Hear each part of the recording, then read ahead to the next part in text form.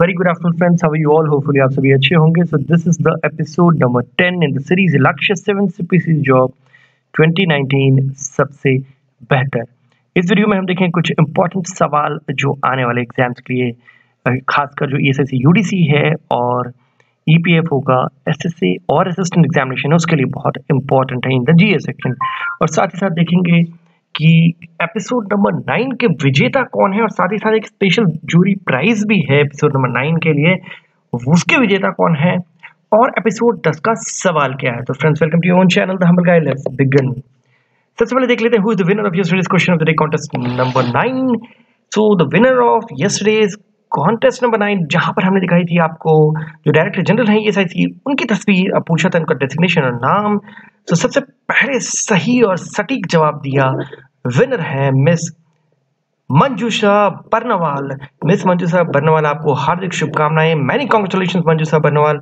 अगर आप हमारे ये वीडियो देख रहे हैं तो अपना वो नंबर जो आपका गूगल पे से जुड़ा हुआ है वो आप हमारी email ID that is thehumguy@gmail.com पर भेज दीजिए.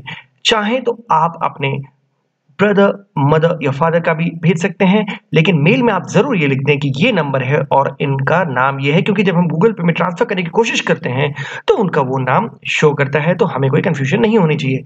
और साथ ही साथ फ्रेंड्स, जो हमारी जूरी है जो ये डिसाइड करती है कि who is the winner of this QOTD contest, उन्होंने एक स्पेशल प्राइज रखा है, स्पेशल जूरी प्राइज, क्योंकि जो तस्वीर थी वो थोड़ा सा, हालांकि ये सही थी कि एग्जाम आने वाला है 1 सितंबर को, लेकिन फिर भी उसमें नाम उनका बता दिया और जो डेजिग्नेशन वो बिल्कुल करीब तो नहीं पहुंचे लेकिन लगभग बता दिया था.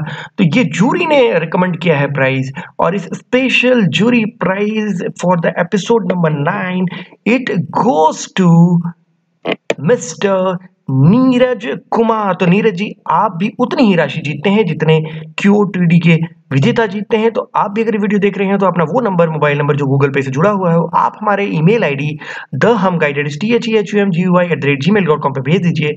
जैसे ही हम मेल आपका रिसीव होगा उसके तुरंत बाद हमारी टीम जो है आपको वो इनामी राशि आपके अकाउंट में ट्रांसफर कर देगी.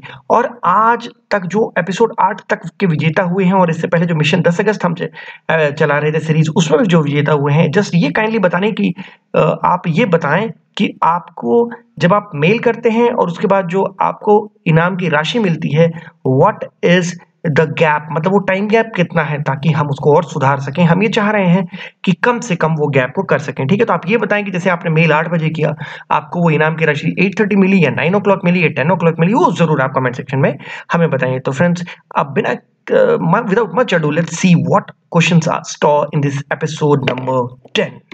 So सबसे पहले, Batukama festival which will begin on 28th of September, शायद अक्टूबर 6 तक चलेगा, is related to which Indian state? Very important, ये सवाल आ चुका है पहले भी और इसका राइट आंसर है वो स्टेट जो आंध्र प्रदेश से अलग होके बना, that is तेलंगाना. तो right option is option D, Telangana. Mohan Bagan Athletics Club was established on 15th August 1889. The club is famous for its stellar performance over the years in which discipline. देखिए, अगर आपने मोहन बागान का नाम सुना है तो जरूर आपने ईस्ट बंगाल का भी नाम सुना होगा. ये दो क्लब ऐसे हैं जिनकी राइवलरी जो है, जैसे कि इंग्लैंड और ऑस्ट्रेलिया की एशेस कप की राइवलरी है, उससे भी बढ़कर ये राइवलरी है, मोहन बागान वर्सेस ईस्ट बंगाल. और हम यहाँ जो डिसिप्लिन या जो स्पोर्ट्स या जो गेम की बात कर रहे हैं उसका नाम है फुटबॉल. तो right answer is option D, football. World Tiger Day is celebrated on days are very important in any of the examinations. Let it be SSC pattern or banking pattern. यहाँ पर टाइगर डे की बात कर रहे हैं. The right answer to this question is World Tiger Day is celebrated in the month of July, and the right date is option D, that is 29th July. 35th Asian Summit will be held in which city? जैसा कि हमने देखा, BRICS summit जो है आने वाला 11th BRICS summit वो Brazil में होने वाला है. उसी तरह से यहाँ पे एशियन भी बहुत इंपॉर्टेंट है. The full form of Asian is association of south east Asian Nations. और ये जो 35th समिट होने वाला है that will be held in the capital city of Thailand, that is option E, Bangkok. Jayakwadi Dam is located in which Indian state? As we always tell, the rivers, dams, airports, national park, sanctuaries is very important in the static section of any GA section of any examination. So here Jayakwadi Dam is located in the Indian state of Maharashtra. That is option C. Who was declared Miss England 2019? 2019 में miss England प्रतियोगिता किन्होंने जीती? ये सवाल इसलिए important बन जाता है examination point of view से, क्योंकि ये जो प्रतियोगिता जीती है वो जीती है एक भारतीय ने, मतलब नॉन रेसिडेंट इंडियन ने, और वो है भाषा Mukherjee. That is option D. Option D is the right answer to this question, भाषा Mukherjee. Jabalpur is an important city of Madhya Pradesh, like Bhopal, Indore, Jabalpur. These are very important cities of Madhya Pradesh, and here we are talking about Jabalpur. Jabalpur स्थित है किस नदी के किनारे? वो स्थित है ऑप्शन सी, नर्मदा नदी के किनारे. Option C is the right answer. Sanjay Gandhi national park is located in which Indian state? Sanjay Gandhi national park किस भारतीय राज्य में स्थित है? ये स्थित है भारत के उस राज्य में जिसका नाम है Maharashtra. So here the right answer is option A, Maharashtra. Who is the present governor of Assam? Assam means governors, chief ministers, ministers portfolio. These are very important. So here we are talking about governor of Assam, and the right answer to this question is the present governor of Assam is option E. That is Professor Jagdish Mukhi. This is the right answer. Sardar Vallabhbhai Patel National Police Academy is located in one of the famous question of IBPS. इसको double star mark करके आप लिख लीजिएगा कहीं पर. यहाँ पर सरदार वल्लभ भाई पटेल देखा लोगों ने और इसका आंसर मार्क कर दिया अहमदाबाद. देखिए यहाँ पर ऑप्शंस जो हमारी टीम ने दिए हैं जामनगर, वडोदरा, राजकोट, अहमदाबाद, चारों गुजरात स्टेट के हैं, लेकिन ऐसा नहीं है. इसका राइट आंसर है option C, Hyderabad. So the Sardar Vallabh भाई Patel national police academy is located in the capital of Telangana, that is Hyderabad. Option C.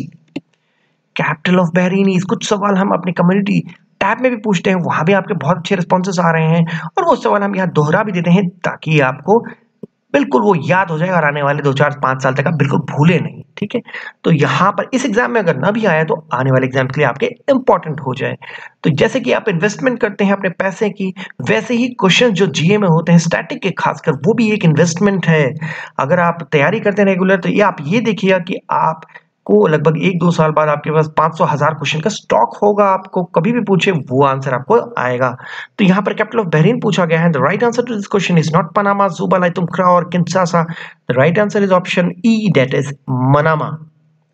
Now Kathakali dance drama is related to which Indian state? Kathakali Bharatanatyam, Sattriya dance, Kuchipudi, Odissi, Kathak. सो इस तरह से क्लासिकल डांस ड्रामा है. यहाँ पर कथकली जो है that is related to one of the southern state of Kerala.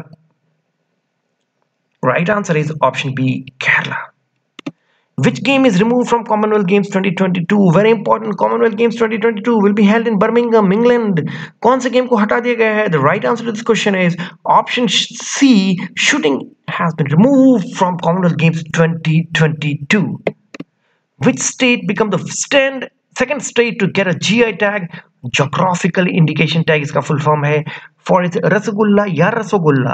तो यहाँ पर आपको पता होगा कि जो बंगाल है उसे पहला जीआई टैग मिला था रसगुल्ला का, और उसका जो सेकंड है जो रसगुल्ला या रसागुल्ला बोले, वो जो टैग मिला है जीआई टैग, उस इंडियन स्टेट का नाम है option C, that is Orissa. The headquarters of Indian Overseas Bank is located at.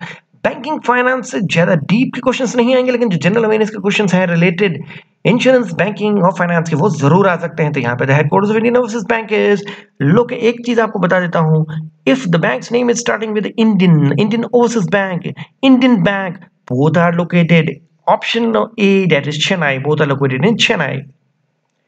Now Jayaprakash Narayan Airport is located at Airport, National Park, Sanctuaries, Rivers, very important. So here we are talking about Jayaprakash Narayan Airport. The right answer to this question is it is located in capital city of Bihar, and the right answer is option C, that is Patna.